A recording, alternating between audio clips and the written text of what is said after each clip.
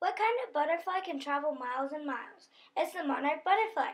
The monarch migrates 2,000 miles every winter to warmer places. Today you will be learning how the monarch butterfly protects themselves, their diet, habitat, and physical characteristics.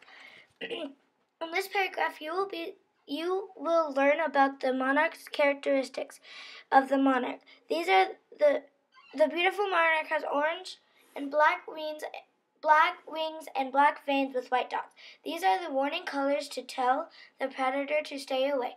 Now you know about the monarch butterfly. That is how you protect themselves. It warns the predator to stay away. Today you will learn about the monarch's diet. As a caterpillar, the monarch eats poisonous milkweed and stores it in their body.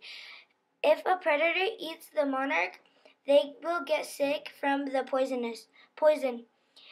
Although the monarch is poisonous to small animals, it cannot harm people. Today you will learn about the monarch butterfly's habitat. The monarch prefers the grassy fields, tall grass forests, and trees of North, Central, and South America.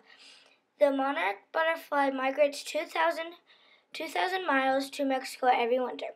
In this essay, we have learned about the monarch butterfly physical characteristics, diet, habitat, and defense mechanisms. My favorite part of the essay was learning about how the monarch butterfly flies to Mexico every winter.